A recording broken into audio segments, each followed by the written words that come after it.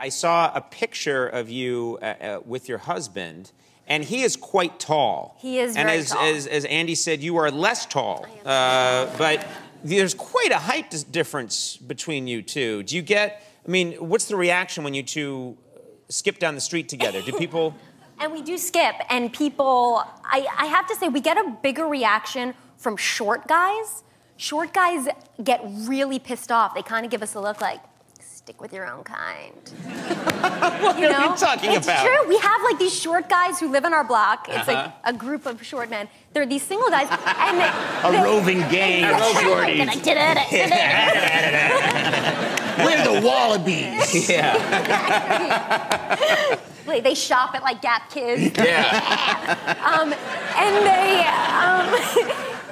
when I honestly live in fear that they're going to throw like a brick through our window just to send a message. I've never heard of this discrimination where shorter people want other shorter people to stay with shorter people. That we get the eye. Yeah. We get the eye from the Gap Kids short guy gang.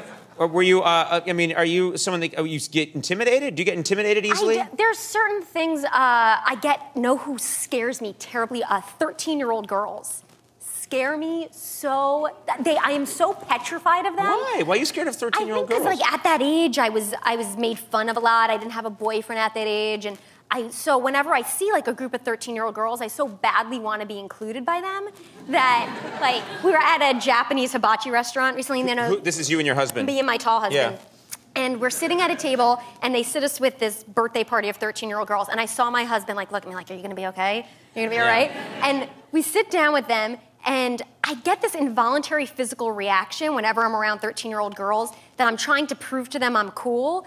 And so I just start mauling my husband, like making out with him, trying like to show like, look, I have a boyfriend, I have a man. But I'm doing it in a weird way where I'm like making out with him and kind of giving them the eye like, yeah, you see this? I'm cool, right? And that's so pervy, it's so weird. You see what I'm doing? I'm looking at you and he's It's weird. It's why I was made fun of at 13. Yeah, and also these 13-year-old girls maybe shouldn't be seeing that. No, I could be arrested. You may have been in violation of a local ordinance. Yeah. It's possible. I was trying to be included in their group, which is not going to happen because I'm the weird married lady who's like making out with her husband at the bocce. And I heard them at the end say something like, "Hey, do you guys want to go to Pinkberry?" And in my like making out session, I heard this and I was like, I just wanted to be invited so bad. And I was like, "Have you guys tried the mango? It's